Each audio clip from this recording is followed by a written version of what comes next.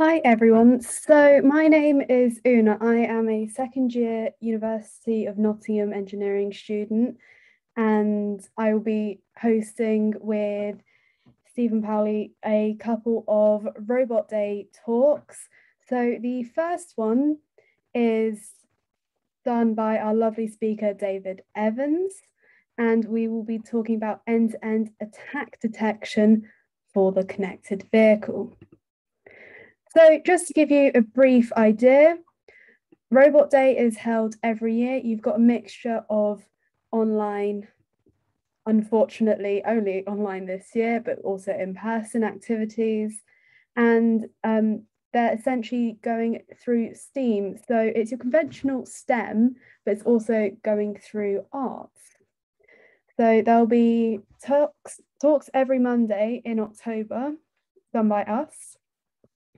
If you want to find out more, you can go onto the website, which brings you to the East Midlands event.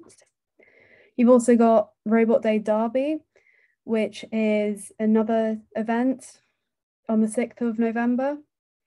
There's also some Roblox game making competition, which you can find on that website, as well as Citizens of Robot World, where you can submit robot arts to that website, but the closing date is fast approaching.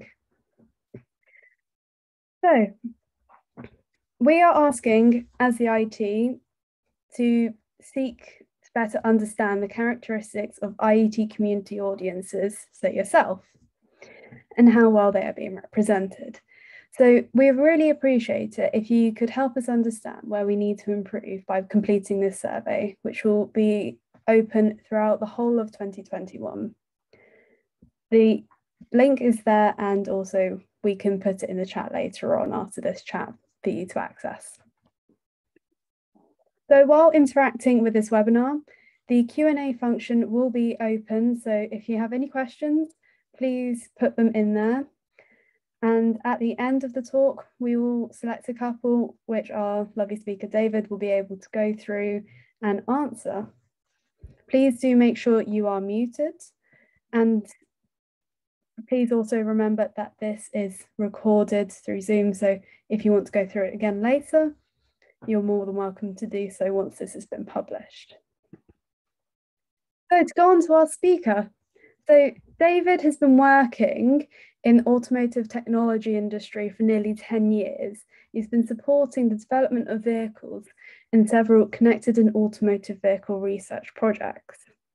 He graduated from Waterford Institute of Technology in Ireland and is now leading connected vehicle and cybersecurity activities for his company, IDI ADA UK, and leads the Automotive Security Research Group chapters for Cambridge and Oxford.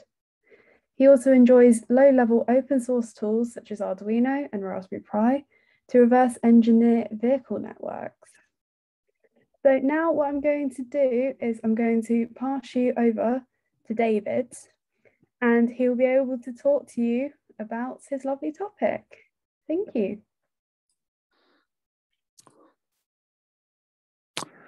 Thank you very much, Oonagh. Hopefully I can just share the screen now. And hopefully that is being shared right now. Okay, so hi everyone. I just wanted to say thank you very much for taking the time to join this presentation today. Thanks a lot for the IET for having me, and also a big thank you to Oonagh, Stephen and Sandra also for arranging this talk today. So the best thing to do is to start off with who I am. So my name is David Evans. I studied in Waterford Institute of Technology in Ireland. I moved over here to Cambridge nearly 10 years ago, where I work for IET. So here I lead the connected vehicle and automotive cybersecurity R&D activities. This involves supporting a number of R&D projects, both locally in the UK, and sometimes I get involved in a number of European funded projects. So more recently, I've been supporting several functional safety and automotive cybersecurity development activities. So these are the kind of projects where you are working on systems which go out onto the road today. It's quite a nice feeling when you see vehicles driving along that you've kind of done some work on, and you can point to that and say, yeah, that's quite nice to see. In my spare time, I also lead the Cambridge and Oxford chapter of ASRG. This is the Automotive Security Research Group, which I encourage you to look into, particularly if you're interested in automotive security topics. There's a lot of great presentations on the YouTube channel from people working in industry. I'm also involved in a number of industry groups. They might not mean anything to you unless you're working in industry. And the reason I'm here today is to talk to you about the Horizon 2020 SecureIoT automotive use case.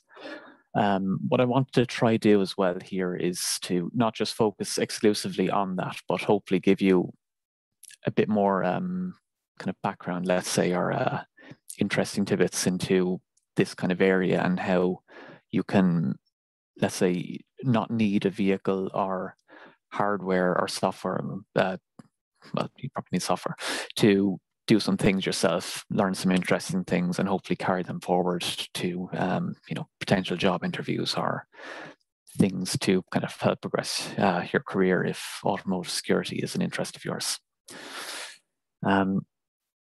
So well, I'll just kind of comment a bit about the company I work for because I'm obliged to. So Atlas Idiata is a key partner to the automotive industry. There's three key areas of development: testing and certification.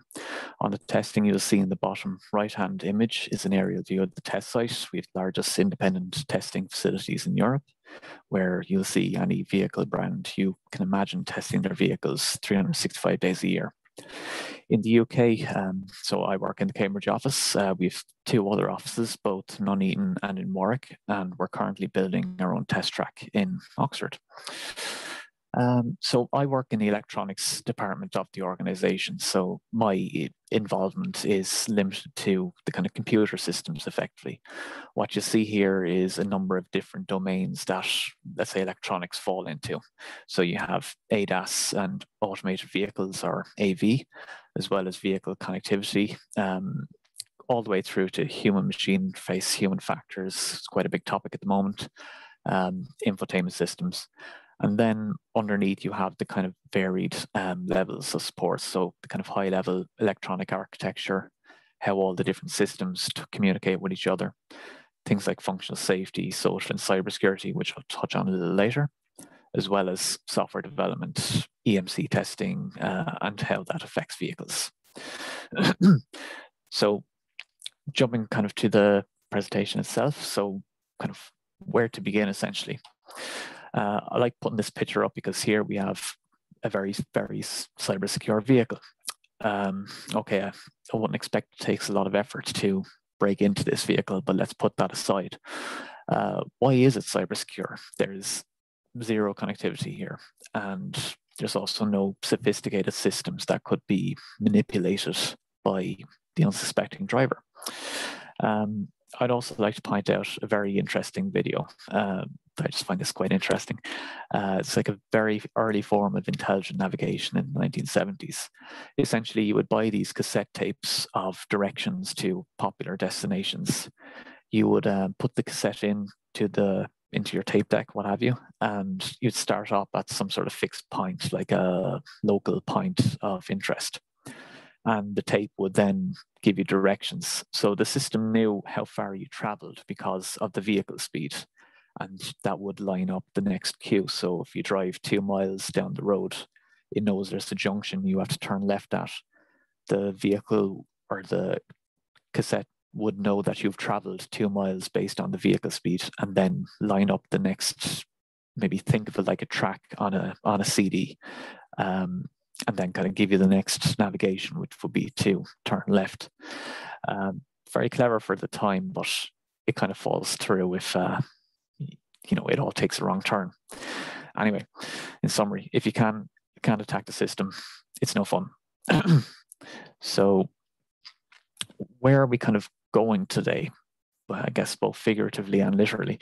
What we're all aiming for is that point where a car is capable of driving from point A to point B without any human intervention or any, let's say, human taking over under any circumstance. A goal here is to, let's say, remove the human error. So everyone makes mistakes. I've learned to drive when I was about 26, and I think I'm quite a nervous driver anyway. We all get tired for several hours, whereas a computer won't. A computer won't panic. Humans will almost certainly panic in some situations. If a car cuts across them and they feel they may have to brake or swerve away. And this may just result in perhaps a human making some maneuver that ultimately causes a crash, or maybe just makes the kind of situation worse. But maybe a computer will make a decision to brake maybe a fraction of a second quicker than a human will. And in these kind of situations, that fraction of a second could be the difference between a fatal injury or a minor injury. But while these complex computer systems are great at addressing most problems, they might not be capable of doing so safely. And I would just say the key word here is safely. So where are we today? We have somewhat self-driving vehicles. I put self-driving in quotes there. It depends who you ask about what the definition of self-driving is. We have vehicles on the road with sophisticated systems, ADAS systems or advanced driver assistance systems for emergency braking and lane keep assistance systems. These systems are mostly safe when used correctly. I like this picture. There's a requirement that a user must keep their hands on the wheel when using some ADAS features, whereas sticking an orange in between fools the sensors into thinking there's hands on the wheel. In vehicle development today, there's a big focus on the development of exceptionally safe systems. To give a generic example, in all vehicles, there's a combination of hardware and software which determines whether the airbag in a car should be deployed. The expectation is that when the airbag needs to be deployed, it does so very quickly. But when you think about it, there's something constantly checking. Do I need to deploy the airbag? Do I need to deploy the airbag? These systems are rigorously developed, tried and tested throughout the years. But more recently, we're introducing connectivity and forms of external influence into the vehicle remotely. I'm not saying that someone could hack your car to deploy airbags while you're driving on the motorway, but the design of modern vehicles are now, to a certain extent, asking those types of questions. Could this happen? And what are you doing as a vehicle manufacturer to ensure this doesn't happen? But how does a vehicle manufacturer ensure this doesn't happen? They go through a lengthy development process to demonstrate they have done all they can to prevent such things from happening. An analogy I like to use is, what if the self-driving car hits a bus full of lawyers' children? I appreciate this isn't directly related to the talk today, but I guarantee that if you have an appreciation for these topics going into an interview, there are, to a certain extent, brownie points to be had. The first pillar of this is functional safety. The definition is the absence of unreasonable risk due to hazards caused by the malfunctioning behaviour of electrical systems. It's about making sure that if there's an electronic failure, it doesn't cause the vehicle to do something it probably shouldn't do. The second is safety of the intended function. The definition here is absence of unreasonable risk due to hazards caused by functional insufficiencies or misuse. I gave the example earlier about the orange. When they developed the vehicle, they never thought that someone would stick an orange in the steering wheel. It's this kind of general idea where a system should only work in specific domains or specific restrictions. And finally, we have cybersecurity. In a way, it's quite similar to functional safety, where the focus is on security and the security of systems within the vehicle. It is used to ensure there is a minimum level of cybersecurity considerations during the vehicle's development. These three go quite well together because, I guess to a certain extent, can you really claim your vehicle is safe if it's not secure? And also vice versa. Again, I would encourage, let's say, an appreciation of these three topics, especially if you're considering a career in automotive systems development or just that general area. So what I'd like to do is just comment a little on the architecture going into the following section. So this is a very generic architecture of a vehicle. What I want to get across here is that we have several computers, or what we call ECUs, or electronic control units, communicating with each other over a network to achieve some sort of functionality. So just to give an example, if you are in the rear seat of a car while it's moving and you unbuckle your seatbelt, a sound might start pinging to alert the driver. There's one ECU monitoring whether your seatbelt is connected, another determining how fast you are traveling, so the vehicle is moving, and another ECU which maybe chimes some sort of noise to alert the driver this is a potentially an unsafe situation. So, you know, if you had to swerve or there was a collision, for example, obviously you would be in a better place having your seatbelt attached. So there's the kind of responsibility to alert the driver something is unsafe. So these ECUs share a kind of interface with each other, something ultimately that's kind of connecting them all together. Some piece of wire that is passing signals to and from within the network. But I guess the kind of question is, what happens when someone needs to connect to this network who may or may not be, let's say, an active participant on this network? So here we have the OBD port, onboard diagnostics. Pretty much all cars have them. We have kind of two flavors of OBD. OBD1 is probably long past gone now, and OBD2 is kind of here. Essentially used for vehicle servicing and checking faults.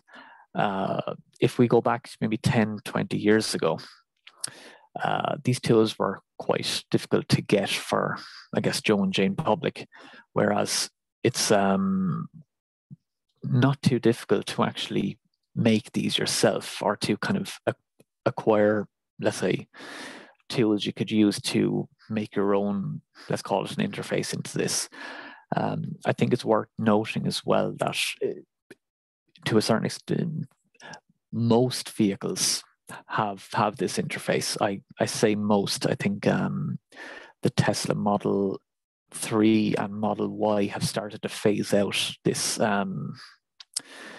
this interface onto a vehicle, but I think it's safe to say if you have any sort of petrol or diesel or even hybrid car, it's quite likely you have this interface anyway, and it's just convention for servicing and getting access to the vehicle.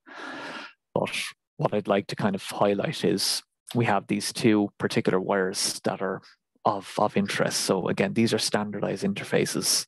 To a certain extent, they have to be there on the vehicle, and they have to be accessible to what I refer to as the outside world, but really it's just this port that's on the vehicle. So I mentioned low-cost tools, and I think you can certainly do a lot with Raspberry Pi these days. There's a lot of great hats and shields you can buy for specific applications. In the image here, I'm using a CAN shield. So this allows me to develop some software on the Raspberry Pi, which will communicate with the vehicle. So using the interface I mentioned earlier. If you're really pushed, you could do it cheaper.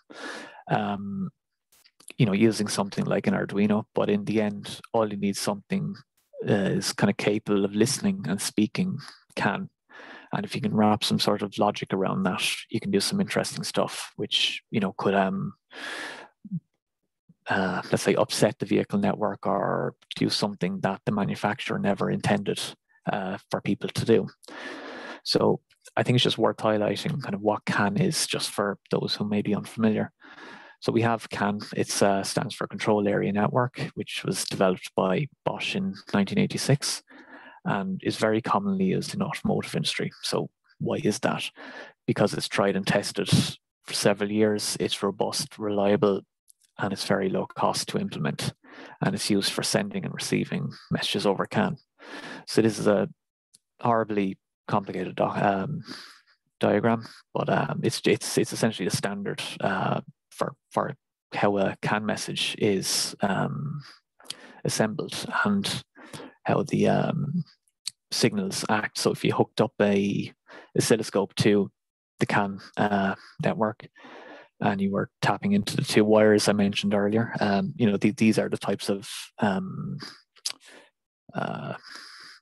signals that you would see. But essentially, we have kind of three components that I'd just like to focus on from this diagram, and I've just made a nicer diagram here, which is essentially just the ID itself, so the message ID, the DLC, which is the data length, and also the kind of payload here. So you have byte 0 all the way through to byte 7. And what I've kind of mentioned here is that we have some signals here that we want to populate into this payload, and there's kind of general ways of kind of assembling that data here. But you know, how could I kind of show like a practical example of this? So, excuse me. So what I'm going to show here is kind of an example of how a signal could be placed into a CAN message using something like the Raspberry Pi. So this is a small example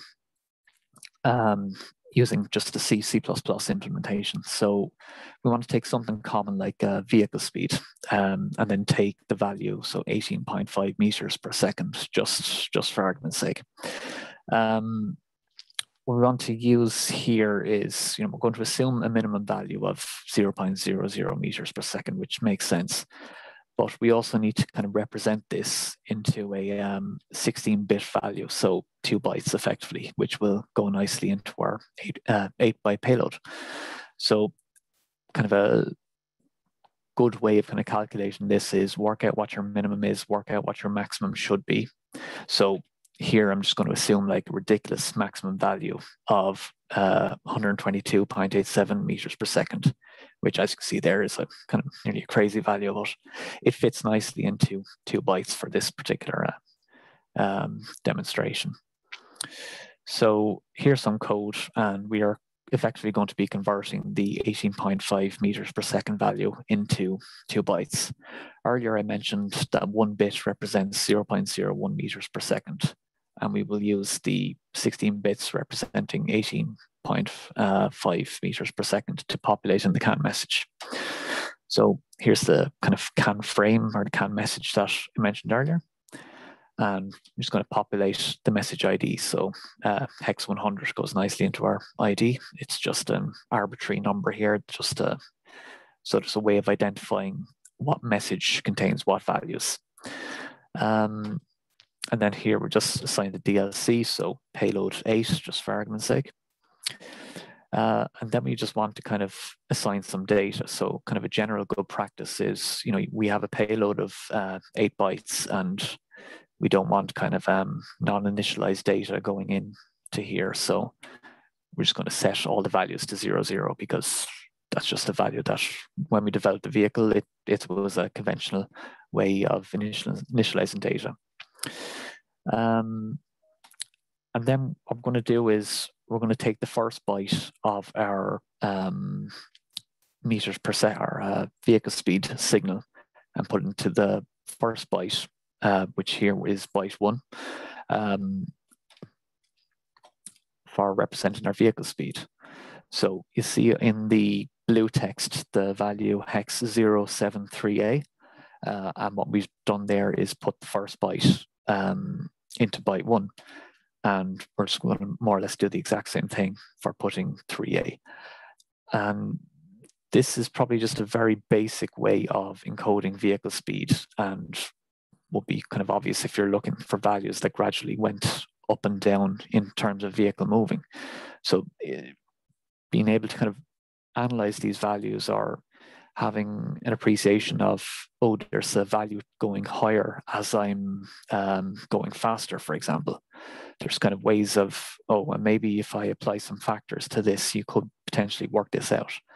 But I just like this as kind of a general example, just to show that it doesn't take a lot to take something like a Raspberry Pi, take something like a CAN shield, and just, let's say, listen to data, try work something out. And it's just quite an interesting topic if you're into things like reverse engineering. But, you know, you want to try do some stuff, you want to code, so it's very easy to get started. You don't even need a car or hardware to do things yourself. There's excellent support with Linux CAN and support in a number of different languages. I've actually prepared some introductory examples to kind of get up and running with Linux CAN. You see a little link at the bottom there, but if you want to try play with CAN for yourself, kind of virtually, so if you have a Linux laptop or a virtual machine with Linux, something like that, it's very easy to get up and running and doing something useful. Again, CAN is going nowhere in industry. It might get phased out, but it'll almost certainly remain in the automotive industry because it's just a bit too much, a bit too difficult to kind of get rid of it, let's say. But kind of how's this all related to automotive security? So we have a network of computers talking to each other. They're passing messages to and from each other to do stuff. In most vehicles, there's a port that you can tap into with low-cost hardware and open source software available. So is there something that you can do here? And that's kind of exactly what I did. So some time ago, not long after we went into lockdown, I did exactly that. I took a Raspberry Pi, I took my cable, plugged it into my car and tried to work something out. So I had an LCD screen in the vehicle, and I reverse engineered the messages to what was populating that signal. Wrote some software around it to emulate to do something with the data. So I wanted to put my own text on the screen using something like passing a string or some text over a from my phone, for example, over Wi-Fi into the Raspberry Pi. The Raspberry Pi would take that and then populate the LCD screen. But you also had to kind of listen as well to what the LCD was saying, because it wasn't a case of just passing 3 or 4 CAN messages to the LCD screen to populate. You had to kind of manage an exchange between the Raspberry Pi and also the LCD screen. So normally the LCD screen communicates with the radio and CD player. So for example, if you tune into Radio 1 and whatever FM frequency Radio 1 is, there's kind of a protocol for passing that data to say, you are currently tuned into Radio 1, and it populates that on the screen. So this is just kind of a very small example of what I've done. So just scrolling some text, populating text effectively on the LCD screen. And that was all done with just a Raspberry Pi and a little bit of hardware. And I won't go too much further into it, but I've done a presentation just covering that in much more detail. If you're interested in checking that out, there's a link there, and I'll put the link into the chat once I've stopped presenting. So now I just wanted to kind of introduce that because it was kind of an interesting thing. At least I thought it was interesting for trying to take a system that you had access to and try do something you shouldn't do. And kind of what I'm just going to quickly divert back onto the kind of core topic now, which is essentially the work done under the SecureIoT project. So it was all related to the kind of previous 10 minutes, trust me. So this project aims to address kind of cross-industry security issues with embedded internet-enabled devices communicating with a remote cloud service. So not too dissimilar to your traditional connected car applications. So we were interested in the kind of embedded device at the vehicle, but also where the data was going and whether or not it was being attacked, tampered, or manipulated between the vehicle and the cloud service. But the kind of interesting bit was, were we capable of predicting an attack was going to happen? So effectively, why an automotive use case? So, for a lot of the reasons we talked about earlier. I like this phrase, the modern vehicle is a 2-ton IoT device on wheels. It more or less is. It's a massive ecosystem of data, just generating data. And it's not just that. You have infotainment systems with smart navigation, Google Maps, Waze, what have you. effectively at your head unit. You know, it is most likely linked to your phone somehow. Your contacts probably sync to the head unit to, you know, so you can call someone from your head unit, which is why, you know, if you're ever renting a car, for example, probably not a smart idea to sync your phone, or at the very least when you're done with the rental car, to try remove all your personal data from that. But effectively, the kind of vehicles now, they just have an extraordinary amount of external interfaces, so 3G, 4G, soon to be 5G, vehicle to X communications, which is like kind of ad hoc communications from vehicle to vehicle, just for passing data. But I mean, it's controlled mostly by software now. A lot of vehicles are very software driven. You know, it's not like the kind of very old car we seen earlier where, you know, you were turning the steering wheel and you were, let's say, mechanically turning something, which is still relatively, I guess, somewhat the case nowadays. But, you know, there's a lot of software in between you turning the steering wheel and actually turning the wheels. But it's also connected to a complex electronic architecture, which we've touched on a little bit earlier. But I would say the kind of automotive industry is a kind of, let's say, a convoluted supply chain. So while you are buying a vehicle from vehicle manufacturer A, chances are everything inside that vehicle was not developed exclusively by manufacturer A. So it's, you know, quite outsourced. It's quite a, let's say, a complex supply chain, I would argue. But okay, access to a significant amount of data and makes the kind of ideal attack surface and subsequently the use case. So, you know, what's the architecture, the use case? No surprises here, but, you know, we have the vehicle, and we then need the vehicle capable of something communicating with both the external cloud service and the internal vehicle network. So the kind of CAN networks I talked about earlier, whatever system is inside the vehicle. I'm just kind of referring to this as an onboard unit. This is a tool that we've developed in-house for kind of connected vehicle R&D projects. And finally, the kind of cloud service where the OBU or the onboard unit can upload data to or download data from. And what kind of introduced here is the SecureIoT service in this project, which is kind of a, I would say, an independent system capturing metrics from both sources, monitoring the integrity of the data or activity between the two systems. And we've kind of wrapped this up into two different scenarios. So just comment a little bit about the vehicle architecture. So the OBU is running a Linux-based operating system, so something similar to the Raspberry Pi we mentioned earlier, but a bit more beefier, let's say. And we have several kind of vehicle interfaces brought in. So we mentioned they got the CAN bus earlier.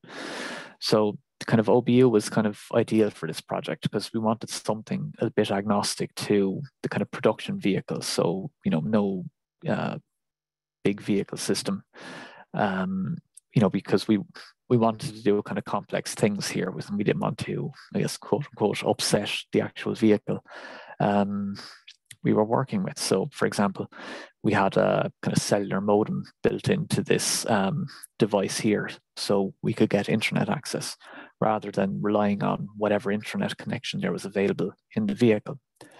But some of the more fun stuff was introducing, let's say, attacks on the vehicle CAN bus. So earlier I mentioned the Raspberry Pi injecting messages onto the CAN network to attack the data or do something irregular.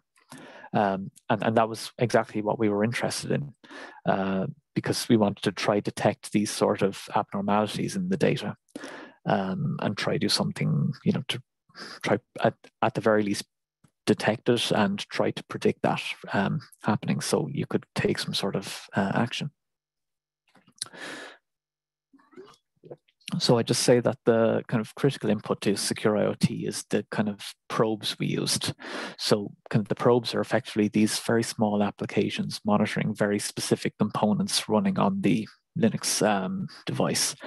So for example, Packet-Beat was something we used for providing statistics on IP metrics and ports on a system. So, you know, you're kind of using things like you might be downloading data onto the device, your map data, your podcasts, what have you, and you might be looking for kind of irregularities or abnormalities in that sort of data. Things like metric beat will be monitoring like CPU resources, memory, and processes. And we also developed some custom kind of probes here. So can beat, which is specifically looking at irregular CAN activity or invalid messages. So again, I mentioned earlier about injecting the CAN messages onto the vehicle. We were trying to kind of notice these little subtle things happening on the device. So I gave them an example earlier of message ID 100 and the payload length or DLC of 8. When you develop a vehicle, you should have an understanding of what is, let's say, on the vehicle network, what messages are being passed around to and from. And we wanted to try look for these kind of subtle abnormalities where, an attacker might be trying to inject irregular CAN messages onto the network to try make a light come on or do something the vehicle shouldn't do. And that was kind of the reason behind trying to do something like this. Excuse me. And also V2X beat, kind of a similar principle, but I won't go too much into V2X beat. This was just essentially looking at the V2X messages being broadcasted by the vehicle and again looking for irregularities. So these fed the Elasticsearch deployment deployed a SecureIoT, which in turn fed the predictive analysis engine, and which in turn fed the SecureIoT risk assessment kind of cloud side. And it was through these probes we were trying to kind of determine what looked normal, what looked irregular, and try to detect strange things happening. And we had a similar principle for the kind of cloud side where your kind of application data is going. So the usage scenario I gave earlier was usage-based insurance or pay-as-you-drive. So as well, we were uploading data. So, for your insurance scenario, the insurance company might be interested in, are you driving dangerously? And it will assess that based on the data. But we also had to upload the data to the FiWare deployment. But at the same time, attacks could happen throughout this chain, and we were interested in kind of let's say, cross-checking that information, which is why you have the piece on the right-hand side uploading probes to something independent, while also something at the cloud side kind of also providing probe data. So you have kind of a cross-check between let's say, the source and the destination. So again, this is just a kind of a more detailed view of the architecture, particularly in the FiWare component. So FiWare just ingests the application data from the OBU. I mentioned earlier the usage-based insurance. Won't go too much into that, but effectively we have these kind of probes effectively being supplying the SecureIoT deployment, and it's this kind of cross-check is what we were looking at. So kind of performing analysis on these probes, the kind of objective is to predict attacks or at least understand an early sign of attack. We're looking for the kind of subtle irregularities in the probe data provided both from the vehicle and the application cloud service. So we've kind of models were trained both with regular or normal data and irregular or abnormal data. So once the model was trained and there was input coming from live vehicles, there was an understanding of what normal looked like and what strange looked like. So I mentioned earlier, I was using the kind of process earlier of injecting data onto the CAN bus to kind of, let's say, flood the network or try manipulate some values. These were the kind of irregular attacks. And similarly, if you had maybe an IP interface that had an open port, you're connecting to something, doing like port scanning or trying to attack that IP port. This was kind of, let's say, other ways of determining what does irregular look like. And these kind of fed into what were the kind of data sets we used for manipulating the data or to effectively train this model. and quite soon to be a paper published on this kind of data analysis engine that we published quite soon, but it'll be quite interesting, which I've done with partners from both Atos and INRIA. So we created several data sets, which we had kind of, let's say, a vehicle driving from point A to point B. So this is actually one of the trips that we've done in the bottom right-hand corner. So this is just a drive around Cambridge. But we created the data sets kind of without any attacks, what the kind of normal data set looked like. And then we created kind of additional annotated data sets based on the reference data sets that had abnormalities in the data. This made it easier when we were trying to kind of train the models and pinpoint, what an irregularity looked like. So, here we would manipulate a CAN signal, for example. So we talked about vehicle speed earlier, and the kind of reported vehicle speed indicates that you're driving at 30 miles an hour. And then suddenly the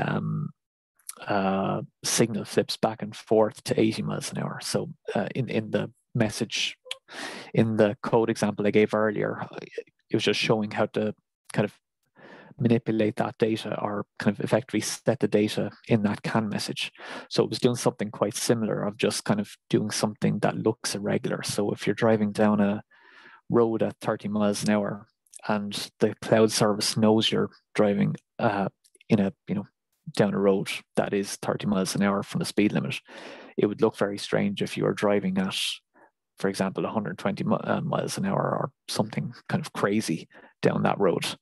But if you're kind of physically not driving at that speed, but the data being reported is very unusual, then things like that is quite strange. But we didn't want to make it easy for the prediction algorithms. We didn't focus on a particular chain of events for the attack. So for example, the timing, the sequence, the kind of occurrence of the attacks, we tried to make as random as possible. So I just want to kind of show let's say an example of an attack. So if you want to consider the insurance scenario where data is being collected by different modules, aggregated locally at the vehicle, and then uploaded to a cloud service. So we have the vehicle performing as expected here, but at some point we have an attacker who discovers some vulnerability and might want to do something to take advantage of this. So in this situation, this is observed by the packet beat probe. If we're very unlucky, the attacker might find a means to inject a malformed payload onto the OBU. A payload transfer which is observed through packet beat through the IP port. And if they're very clever, the kind of payload might even get executed. If it does, metric beat observes a new process running on the Linux operating system. There's an increase in memory, there's an increase in CPU usage. And in this example, this is executed and it just causes the OBU to flood the CAN bus. So effectively dumping a load of random messages to try to prevent other systems being unable to communicate with each other. And this could potentially put the vehicle at risk. So kind of while it's difficult to show, mostly because there's so many systems involved, we were able to achieve some interesting results. I'd like to emphasize that the probes are periodically uploaded every 1 second. So let's assume it takes somewhere between 1 to 2 seconds for collecting the probe data and the data reaching the SecureIoT cloud service. So once the data was ingested by Elasticsearch, we were observing results within 5 milliseconds by the prediction engine, indicating irregularities with the system metrics. So in this example, the attacker was searching for an IP vulnerability. So the attacker was scanning for open or accessible IP ports on the OBU. Maybe they're looking to use SSH or SCP. So this would have been the initial sign of an irregularity. So following this sign, when a payload was starting to transfer to the OBU, this would have been another sign. So behind the scenes, SecureIoT service registers this irregularity and notifies the appropriate parties, which brings me on to my next point. So being able to predict and detect subtle irregularities at the cloud is great. And the information is useful to your Security Operations Center, or SOC, to understand and remedy later. But I guess the key word here is later. But how is that useful to the person in the vehicle at the time? Maybe they're driving on a motorway completely unaware of what's happening. We wanted to have a means of closing the loop and bring the information back into the vehicle. Unlike the other two SecureIoT scenarios, Smart Health and Industry 4.0, automotive is very time and safety critical. So we wanted to get this information back into the vehicle. So to achieve this, SecureIoT uses one of the additional SecureIoT services to access the OBU and provide information back inside the vehicle. This way, there was something that could be done at the vehicle level, and maybe this will be to go into some form of safe state or reduce some sort of functionality for the vehicle. So I think just to kind of conclude, so SecureIoT was influenced by the Mirai botnet attack and having some response for a constantly growing threat landscape. These complex attacks on systems require innovative solutions, which is why we were leveraging a lot of cloud-based detection rather than push everything locally to the vehicle. So this talk just talks a bit about the risk assessment part, but there was much more to this project, too much to try cover in a 1 hour talk. But IDIATA brought in some interesting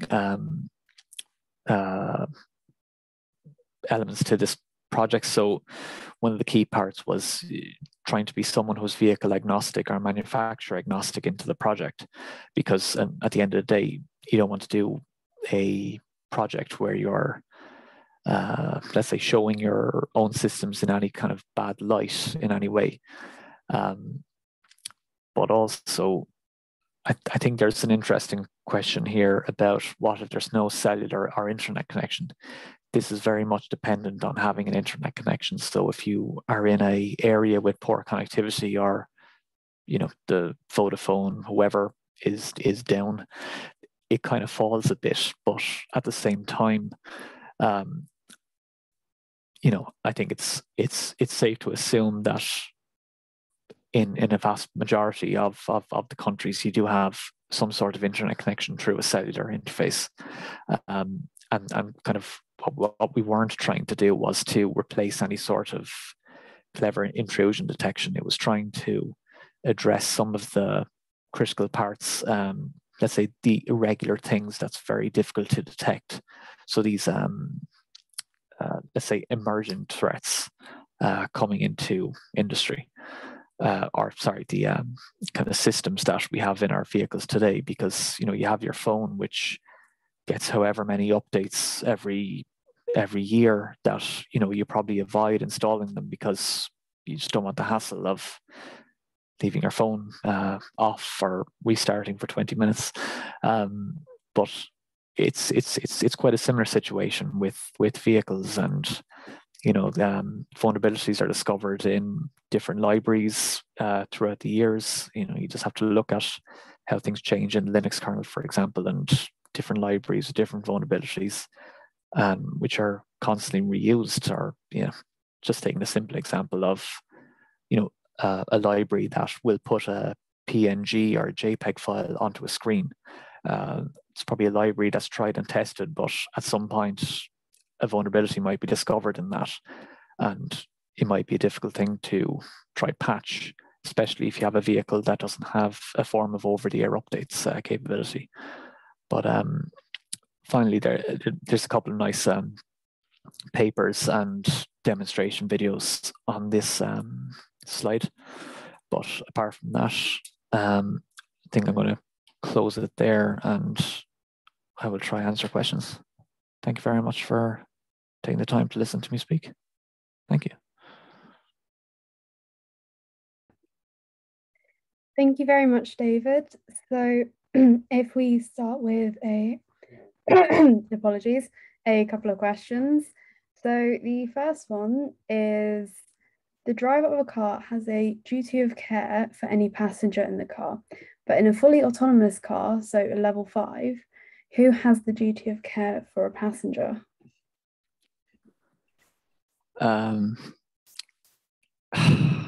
Yeah, no, that is a good one. I would say the responsibility to a certain extent might fall with the vehicle manufacturer, but I think it really depends. I try to avoid that particular area personally because it's just a bit of a minefield sometimes. But if I'm not wrong, I think ultimately the responsibility might fall with the vehicle manufacturer, but please don't quote me on that. I try not to get involved in that area. Oh, fair enough. Next question is, are systems partitioned with respect to the contribution to safety? So, for example, does the engine control have the same connectivity as the entertainment system? No. Well, I mean, it depends on how it's architected, but ideally not. I would say that they're kind of segregated, and you have several different networks within a vehicle. You don't just have one exclusive network, and then you have some sort of gateways, or let's call them firewalls to a certain extent, between these different domains. So I would say if it's done right, they're segmented accordingly, and I would hope not everything is on the same network. Brilliant, thank you. So with analysis for attacks being cloud-based, how are physical OBD attacks discovered? So the physical OBD attacks, that's kind of just one potential area. That is one way of getting, let's say, attacks onto the vehicle. I would also say that you have things like the infotainment system, which may have some sort of external interface to the outside world. So your 4G cellular modem. And there's some interesting research which just shows people injecting, let's say, malformed payloads in the form of podcasts or songs, which, let's say, causes the infotainment system to send out messages onto the network. So the kind of OBD port attack is a bit awkward to probably detect, and it also assumes you have physical access to the vehicle. So it's nearly in a way cheating. But things like the infotainment unit, which has a CAN connection, it's running maybe some sort of Linux system, and if the kind of system's not developed right, permissions aren't appropriately set, and you can inject payloads or applications onto it, you could kind of theoretically, and in some cases demonstrate it, to send out CAN messages to do something. Brilliant. So I think we're going to take one more question, and that will be, so XCP on CAN becomes popular. Could you give some example code or applications on this? And do you know if XCP on CAN can get any improvements in terms of security?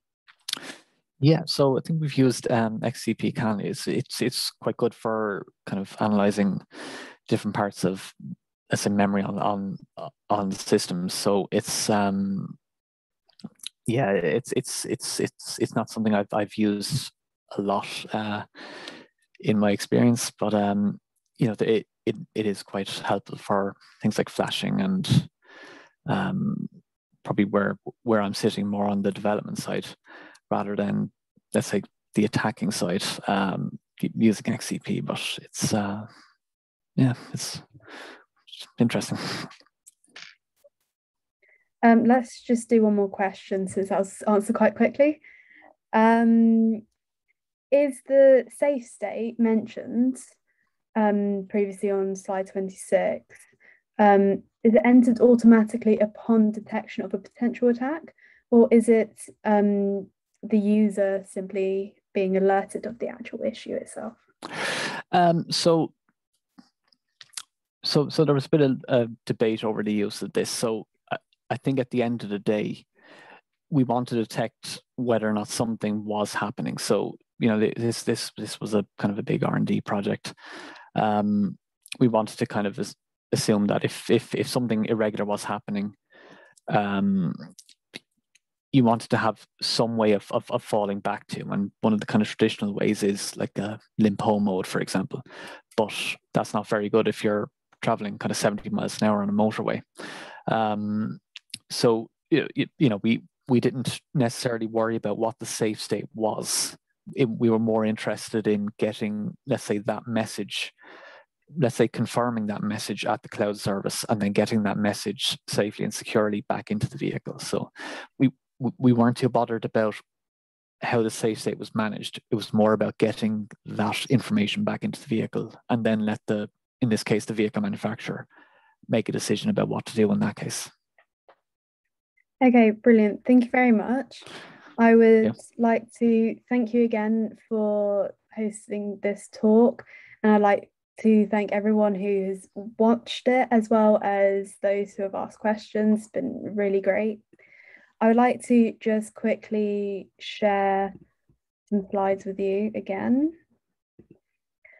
So just bringing you up to date on some more events. We do have another upcoming event related to Robot Day that is on the 18th of October. So it will be on a Monday, same time as this one, but we're talking about AI ethics and regulation for a trustworthy AI ecosystem. The link can be found on the PowerPoint there, as well as on the IET website through all the events. Once again, the link for the IET East Midlands events can be seen above, which is where all the Robot Day and all other manner of events that we're holding throughout the year will be found. A couple of events there, such as Talking Together with Teach First, Dyslexia and Engineering, and then the Robot Day in Derby. All the dates can be seen there. And of course, please do stay in touch on Twitter, and our Twitter handle is there. Finally, I would also like to ask again, if you could please answer this survey. It would be greatly appreciated. It means that all these talks are done in a way that's suited better to everyone, rather than just what we presume works. So I would like to say thank you again, and it would be appreciated if you could do this survey. We will put the links in the chat once again, just so it's easier for you to fill out. Now, unless anyone has anything to say, Stephen or David, I think that will be the end of the webinar. Thank you very much for having me today, and I hope it was a useful talk. Nothing extra from me, Oonagh, apart to say thank you to both yourself and David for an excellent webinar, and congratulations on hosting your first webinar, Oonagh. Thank you very much.